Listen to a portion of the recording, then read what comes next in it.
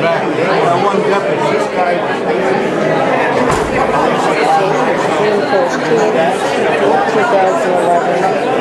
This is a meeting for the public to put input about California Legacy Area. There's nothing but Agenda 21 and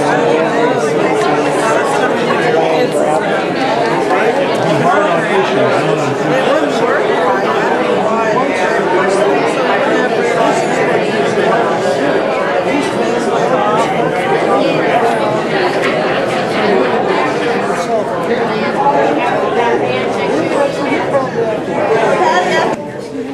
Can everybody hear you? No. All right. On behalf of the U.S. Fish and Wildlife Service, I'd like to welcome you to the scoping meeting for the California Foothills Legacy Area scoping meeting. Again, our intent tonight is to inform you about this program, but more importantly, to get your comments, seek out your comments or concerns in regards to this proposal.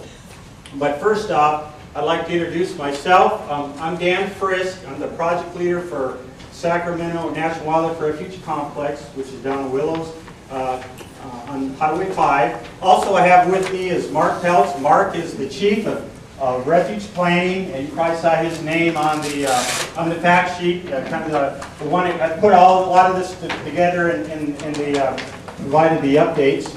Also, I have Jim Smith, and Jim, where are you at? Jim is the project leader for the Red Bluff Fish and Wildlife Office. Also, I have Lewis. Excuse me. Lyle is also with the Red Bluff Fish and Wildlife Office. And then I also have Craig Isola. He's with the Sacramento office and is the easement manager for the complex there, primarily wetland easements. And I can also have Matt Hammond. Matt is our private lands biologist. And I think we got Shelley Wingo, and she is another private lands biologist, probably worked with a lot of the ranchers out here, and she works in the Red Bluff office. Also, we have with us Dave Muir with the Congressman Herder's office. Dave, if you want to just, all right? All right, appreciate you coming out. All right, well, first off, I'd just like to kind of give you the sequence of events for tonight. Mark will be following my introduction and giving you an overview of the Conservation Easement Program. He has about a 30-minute PowerPoint that he'll go over, kind of go into specifics of what the proposal is. And then after that, there'll be time for some general questions on that. And then we're going to open it up into basically a question-and-answer session. That'll last about 15 minutes where you just ask questions, and we'll have a few folks here recording your comments. And the key thing is we want to make sure we get all those questions recorded. And then we're going to, after that 15 minutes, we're going to break down in more of a one-on-one. And we're going to kind of break into different areas. So if you have individual questions, you just want to talk one with any of us here with the Fish and Wildlife, you can do that. We also have comment sheets. I think you picked those up when you came into the room. First off, make sure, if you have questions or concerns, that you go ahead and document those on those cards and get those to us. But also on the back side of the planning update, there's also a place you can mail any comments later on. But one of the things, and we want to wrap this up around 8 o'clock, so we're looking at about 2 hours to kind of open this question-and-answer discussion. To make this meeting productive and to capture everyone's comments or concerns, we'd like to just kind of set some general rules tonight for the meeting to kind of keep it on schedule. And the first off is, the one person will speak at a time. So when we get to the question and answer, we'll ask one person, kind of speak. We'll try to capture those questions here and then move on to the next. Keep the facilitators accurate, so if we didn't get something captured, make sure we get that captured before the night's out. Be hard on the issues, not on the people.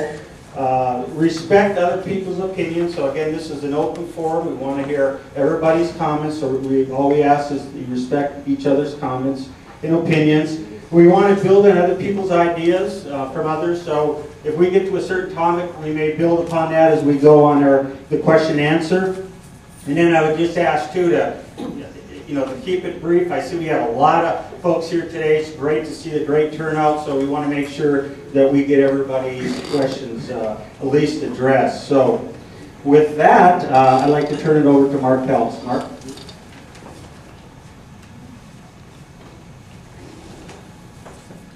All right, thanks, Dan.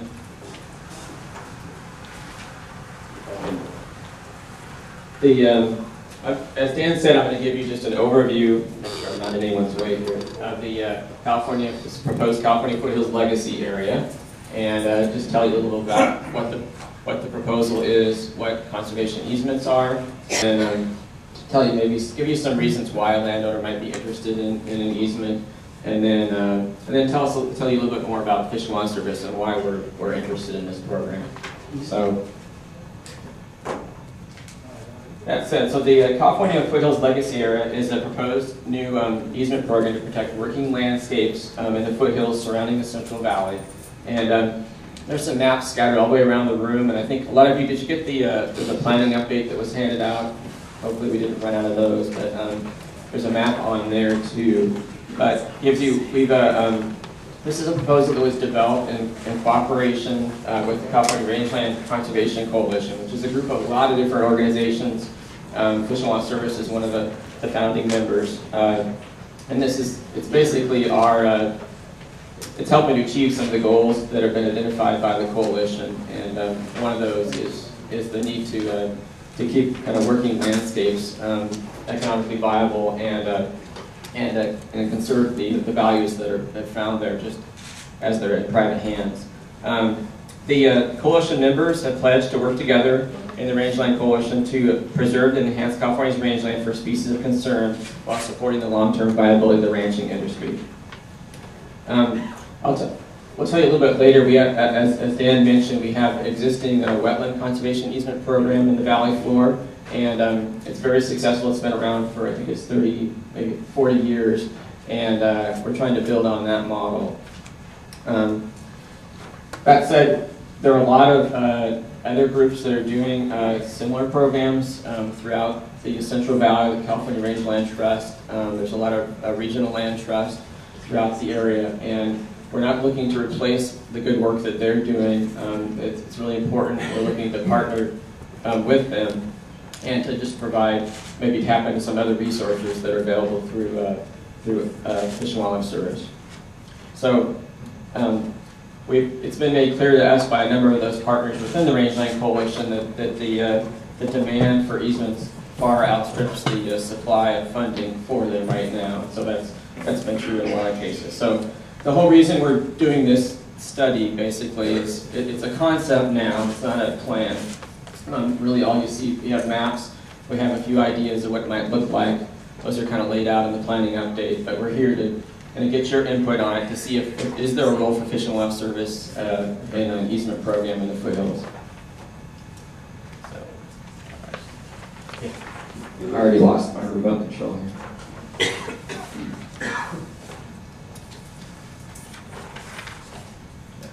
So there, as you can see, this is the same map that's in your planning update.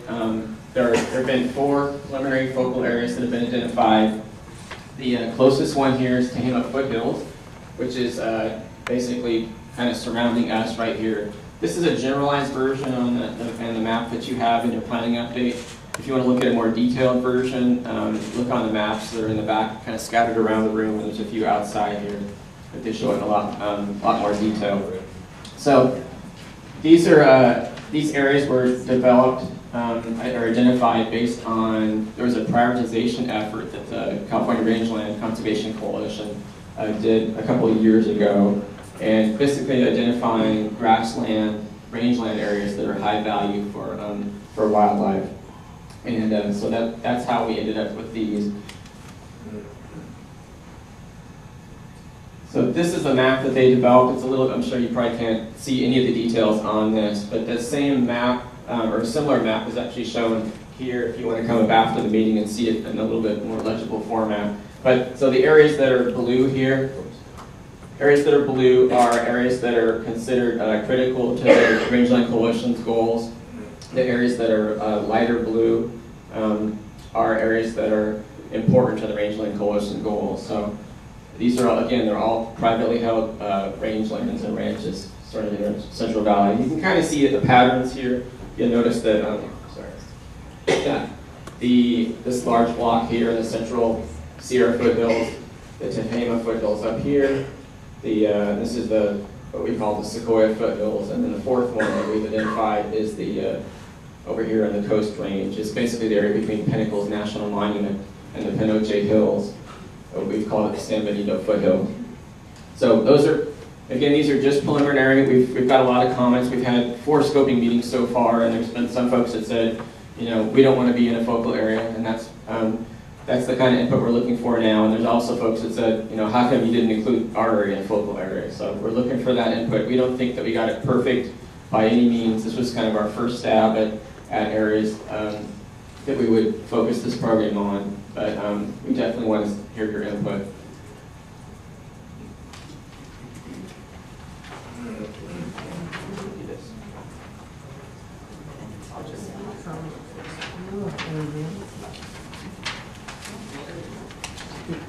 All right, so just to give you a little background on what are easements. So some of you, you may be already familiar with it, and but these are just some general concepts. And again, Craig or other folks, they're the experts. If you have any questions, maybe later on you can ask them. But so an easement is a permanent agreement between a landowner and the government, or it could be a land trust or other group.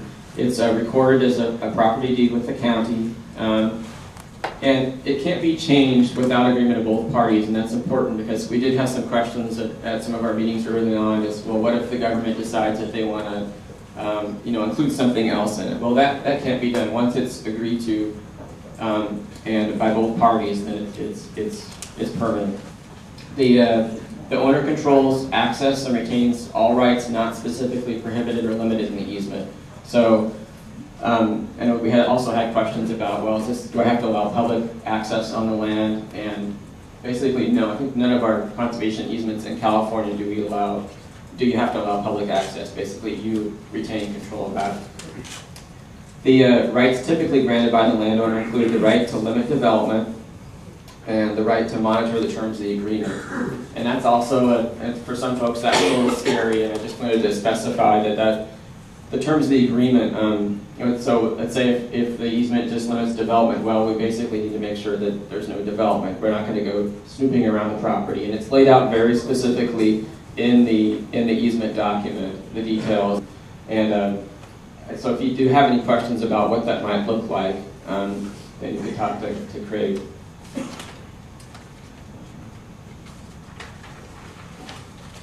Another question that's often asked, so how is an easement value determined? So an appraiser will perform a market analysis of the value of the property based on the highest and best use of the land. And that basically means, what's the most valuable use of the land? And it doesn't necessarily mean what's likely now. It kind of means in perpetuity, because the easements are in perpetuity. What could be done with that land? What would give it the most value in terms of monetary value? And then that's done by looking at similar properties that are selling and what they're selling for in the area. And then an appraiser will determine the value of the property with the restrictions in place, so with the easement restrictions. And then the difference between the before and after is the value of the easement. So that's kind of an oversimplification, but that's the general process. There are all sorts of variables, but in general, that's the process. So the typical payments for easements are based on the extent of the restrictions and the market value for land in the region. So those could vary from one, quite a bit to even within an area and between areas. So for example, an easement on a property that's in the Bay Area obviously could be valued a lot differently than something that's in rural Kern County. So easement values in general run from 35 to 65% of market value, and that's not a hard number. It can be higher than that, it could be lower than that. This is just kind of the rule of thumb that California Rangeland Trust uses, so that's in general. But so again, that depends on where you're at. So how would the program work? So basically, we would acquire conservation easements from voluntary participants. It would be focused in on the focal areas that we've identified. So the way the Fish and Wildlife Service programs work, we can't acquire any lands unless they're within what we call an approved boundary. And that's why we go through this planning process, is to establish that boundary. So in this case, there are the 4 focal areas identified. So assuming those were ended up getting, that the decision was based on those, and that's the only places we could acquire these easements. The acreage goals, most likely in this case, then certainly we wouldn't be trying to acquire every acre within there, because not everybody certainly is going to be willing to sell. There are other conservation groups that are acquiring, or land trusts that are acquiring easements, and so what we would most likely happen will be an acreage goal for a particular area. So let's say for the Tehama Foothills, I think the focal area that's been, this one that's on the map is maybe 400,000 acres. So there might be a certain either percentage or something of that nature, but that's something that we'd like feedback on from you too. The funding for these easements is not set in stone, but we think it would be from the Land and Water Conservation Fund. It's probably the best fit. And what Land and Water Conservation Fund, or LWCF is what we call it for short, is it's the royalties paid by oil companies for oil and gas development that's offshore, basically, on the outer continental shelf. So this is money that, I just looked on a website today, it varies, obviously, it varies depending on, I think, the prices of in the markets, but I think it generates, it's in the multiple billions of dollars a year that come in. So each year Congress appropriates a certain amount of that into the Land and Water Conservation Fund.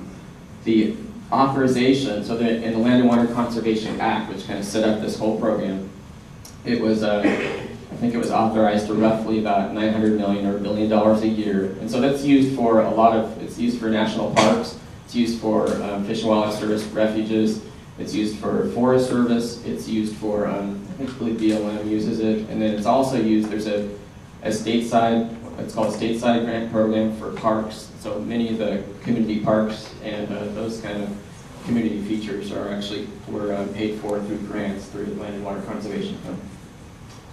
So I think the funding level has varied quite a bit from year to year. I think the most that's ever been appropriated by Congress was about $900 million, but it's been, I think this year it's in the low hundreds of millions. So.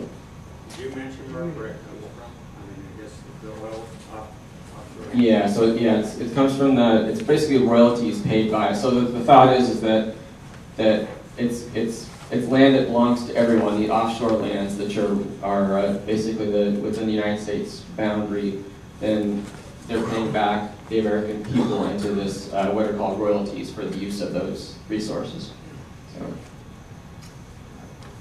So this is these are some reasons to participate that a landowner might be interested in participating in an easement program, and these are based on some of the input we've got from some of the earlier meetings. One obviously is the monetary benefit. It could be a business decision. There are some folks that may take the proceeds from selling the easement and buy another ranch, maybe, or it could be any number of things.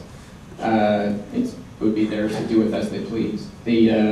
Another reason might be generational transfer of land or property, and I'm certainly not a tax expert or a lawyer, but one of the examples that was given at one of our other meetings was that, let's say if a rancher has is looking to pass on to, let's say, has 2 heirs, and only one of them wants to stay in ranching. Well, the property itself is not very liquid. It's kind of hard. You can't, not necessarily split it in half. So easement might provide one way to make it that asset a little more liquid. So one of the heirs could be, take the money. The other one could stick with the ranch. So one option. Another one that was brought up repeatedly was keeping the land the way it is. And I know for a lot of ranchers, their land is really important to them, and they'd like to see it continue that way into the future. As one woman, it was funny, one woman at our previous meeting in Sonora said, well, I don't trust my daughters, I'd like to see it stay where it is now. So she thought she was worried they would sell it off and buy a car. Another, one of the other reasons is just sustaining the ranching lifestyle. I mean, ranching's been around since before California was a state. Many of the lands that we now have our homes on were previously ranches, so I think that's pretty important culturally. So why is the Fish and Wildlife Service interested in conserving ranch land?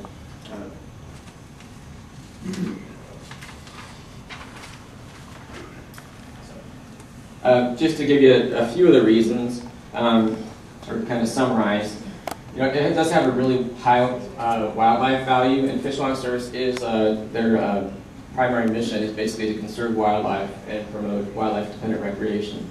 But one of the reasons it's been cited is as oak woodlands, which are a real important part of rangelands in California, are one of the top 3 habitats in North America, or thought to be, for bird species richness. That's the number of species of birds that are found there. Another reason is oak, savanna, and grassland are thought to support the highest density and diversity of wintering raptors. That's owls and hawks and eagles and such. Of anywhere in North America, so they're really important, and that's something that's been kind of recently been discovered. And an important part too is that many of the species which the Fish and Wildlife Service, or what we call our trust species, like migratory birds, are really do benefit from the grazing that goes on as part of the management that's done by ranchers. So. And a lot of them actually don't even occur there if you take grazing off the land. Another important point is that the habitat for these species in general largely persists today due to the stewardship practices of these ranchers, and will only continue to provide this important working landscape if they stay in ranching. So just a few other rangeland benefits. Obviously forage production, providing food for cattle.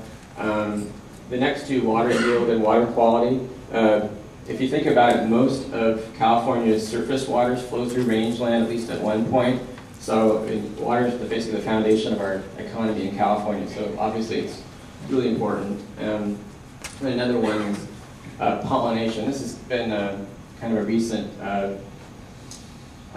or recently brought to my attention, is that, I don't know if any of you have heard of colony collapse disorder. It's a lot of the bees are dying off in certain areas throughout actually the world, but it's thought that, discovered recently that actually bee colonies tend to do better when they're near natural lands like rangelands than they do when they're surrounded by more developed landscapes. So just to highlight a few of the rangeland benefits, there are many others that aren't on this list. That said, rangelands are also one of the most threatened habitats throughout the western United States. So in California, between 1984 and 2006, over 400,000 acres have been lost, and that's either to urban development, what we call kind of rural residential development, which is basically subdividing ranches into, could be ranchettes or smaller parcels, and also to more intensive ag too. And then it's predicted that within another 50 years, another 1 million acres within this same kind of study area could be lost. Another big threat, I think, which is those of you that are in ranching are probably intimately familiar with, is the potential loss of, well, not the potential, the actual loss of Williamson Act funding. Is everybody familiar with the Williamson Act? I can Okay, see mostly nods. I'll just briefly, it's basically it's a program where a landowner, a agricultural landowner will sign up for I think it's a 10-year or in some cases now a 9-year contract. They agree not to develop their land, and in exchange they pay a reduced property tax rate. It's based on how they use that land. So there are millions of acres in California. They're shown on that map. I think it's in the far right-hand corner. Shows the Williamson Act lands in California. At least that's a snapshot in time. It's kind of rapidly changing. But anyways, the state payments for this program have been reduced to near zero for the last, I think it's been 3 years. And so UC Davis did a study of or a survey of ranchers throughout the state, and these were some of the results they found, is that nearly a quarter of the ranchers were likely or very likely to end their entire ranching enterprise if they lost this Williamson Act, the reduced property tax rate. Another 42% of surveyed ranchers said they would sell some or all of their rangeland without the support of the Williamson Act. And then another 56% of ranchers predicted their sold land would be developed for non-agricultural uses. So clearly, it's a concern. And there are some counties that have said they will continue the Williamson Act program even without the state payments. But it's with the way that finances are, I think in most counties that's going to be difficult. So this is the boring slide, of course, in the presentation, but this is showing the process. Where we're at now is the public scoping meetings on the far edge there. So this is our chance to get input from you on the proposal. What do you think? And also on the scope of issues that will be addressed in the environmental document. We're going to be doing what we call an environmental assessment, which looks at the proposal and any alternatives to that proposal, and then also looks at their environmental impact. So what would how would it affect wildlife? How would it affect, let's say, property taxes or even just the regional economy? So we'll take that input, we'll use that. We'll be sending out a planning update or a newsletter like the one that we handed out. That will be in probably in August or September, which will summarize all the scoping comments. And the next step will be using that input. We'll develop alternatives, and those will be, again, looked at in an environmental assessment, which will be available in the spring of 2012, so about a year from now. So that draft will go out for public review. We'll have a chance to look at that, and then we'll also have another series of public meetings, which we'll definitely have to get a bigger room for, of course. After that, we'll take the public comments, we'll revise that document and develop a final environmental assessment. The goal is to have that done in summer of 2012. And then after that is implementation of the project. So one of the things I wanted to mention too is that there's no funding automatically set aside for this project, particularly with the source of funding that we're talking about using. It'll be up to Congress to appropriate it. So just the whole result of this process would be basically those approved boundaries which I mentioned before. And then if Congress decides to appropriate money for projects, then that's how they would be funded. So just to tell you a little bit about who we are, the Fish and Wildlife Service, and the National Wildlife Refuge System, which is where basically this new proposal would, if approved, would be part of. The first refuge was Pelican Island, which was established in 1803, and today was by Teddy Roosevelt. Today there are 553 national wildlife refuges on over 150 million acres and more than 35 million visitors a year. So there have been a lot of studies that looked at how much that visitation contributes to the regional economies. It's a huge number. I don't have it off the top of my head, but if you think about visitors to national parks, to wildlife refuges, they're spending money in the local communities, and that kind of spreads throughout. The important thing about the refuge system too is that it's the largest system of lands in the world dedicated to wildlife conservation. And so another distinction too between the refuge system and a lot of other public lands, let's say like BLM lands and Forest Service lands, is that those are all multiple uses. They have to they balance different, let's say on Forest Service land, it's logging, it's recreation, it may be minerals, and same with BLM lands. Whereas for National Wildlife Refuges, the way that Congress set up the system was that it's basically for wildlife and also to support wildlife-dependent recreation, hunting, fishing, wildlife observation, photography, environmental education, interpretation. So this is just a map showing the extent of the refuge system in the United States. Maybe a little dated, I think it's from last year, but there's a refuge in every state in the union. But there are a lot of diversity in the types of refuges. Some of you may have visited some of the refuges that Dan manages, the Sacramento National Wildlife Refuge Complex down off of 5. That's kind of the more traditional waterfowl refuge. We have lots of different types of refuges. So, this map shows basically the boundary for our what we call the Pacific Southwest region of Fish and Wildlife Service. That's the one that we're in now. So we have, I believe it's 43 refuges within the, 39 refuges in California, and about 460,000 acres of land total, and within California. About a quarter of those are conservation easements, and Dan mentioned the easement programs that we have in his refuge complex. And those are primarily wetland easements, as he said. They're mostly on duck clubs, and so they're scattered. There are actually 5 different easement refuges. I don't know if you'll be able to see those blue lines there, but so starting in the North Central Valley, Butte Sink, and the Willow Creek Loreline wildlife management areas, and then in the oldest, I believe, wildlife management area is Grasslands, which is around Los Banos, and then Tulare Basin Wildlife Management Area, which is in the south. So that's actually the newest, just only been online for a couple of years. So again, those are all geared for private wetlands. They're all willing seller easement programs. They're not all exactly the same, but they're very similar.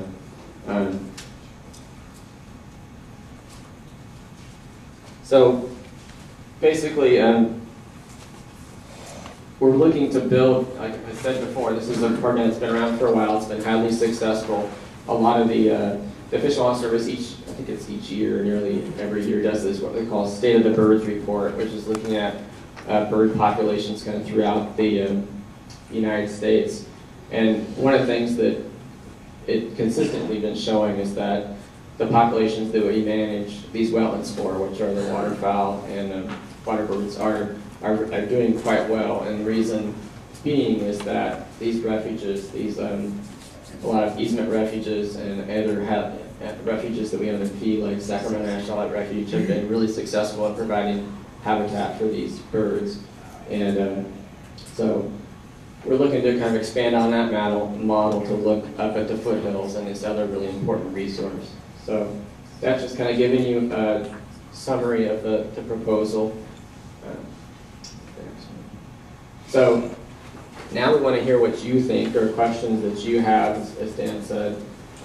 We do have what we call a scoping period. It's a formal period that we'd like to get your comments by July 15th. I think that's on the planning update. It's also on the comment card that we handed out. So you can hand that to one of us tonight if you put your comment on there.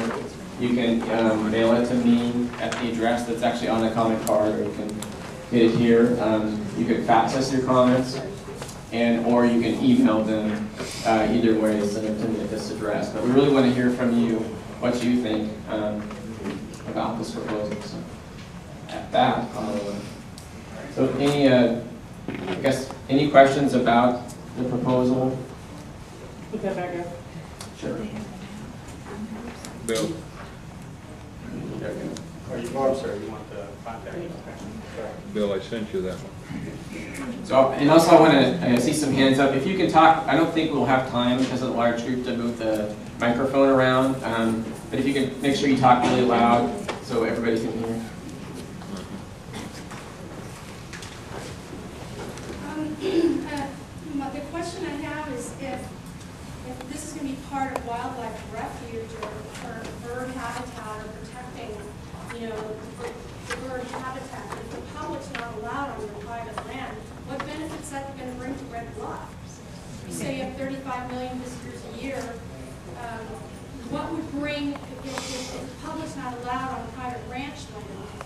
what would cause people to come here to see birds if they can't come on the property? Okay, yeah, that's a good question. Good question. No, and I guess yeah, when that number there is primarily we have a lot of recreation on refuges. We have a large hunt program like on Sacramento Refuge. Those are all those are the primary drivers of visitation within the refuge system. So, I mean, there are benefits for easement refuges to the local economy, which are a little more subtle probably than the ones for yeah. You know, we're looking at populations, so to have viable, sustainable populations through the flyway, it's just important to have these areas protected. It'll keep the wildlife and things that I think draw people to Northern California to see, all the natural resources, the great rangelands here.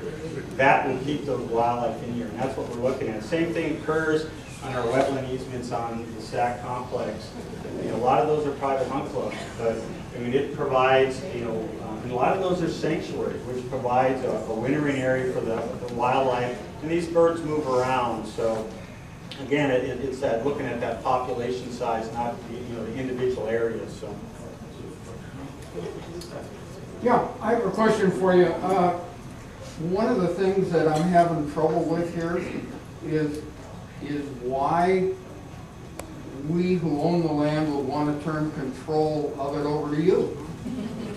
There's a standard saying around here that says, I'm from the federal government, I'm here to help you. And the federal government produces nothing. The people that are sitting on here produce everything. You're going to take our tax money and then pay us from our tax money so you can control the property?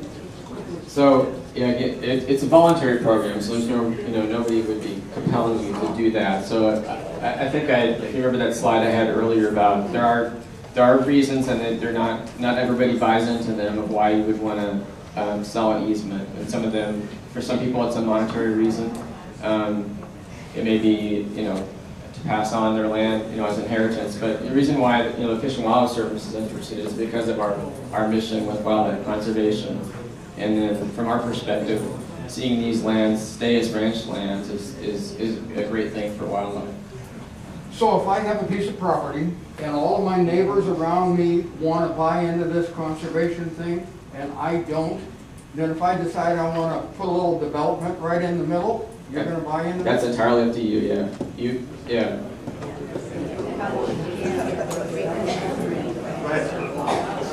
I just kind of want you to answer question number one again, because I don't think you answered the question. I didn't get what she asked out of that question answer. How would it benefit the local people? Yeah, how is that going to attract people is what she asked. Well, I don't think it will attract, if they have it, I mean, as we get this across the landscape, these different conserved areas, we have the wildlife, it keeps the wildlife here. I mean, I think all the people around will benefit from that, because these birds move around, they're not static. And then I think people come to enjoy that wildlife view, and then they recreate, they stay in the hotels, and eat in the restaurants, and they come around. But again, these are the things that we're looking at, to try to, on the landscape. We have to manage stuff on landscape.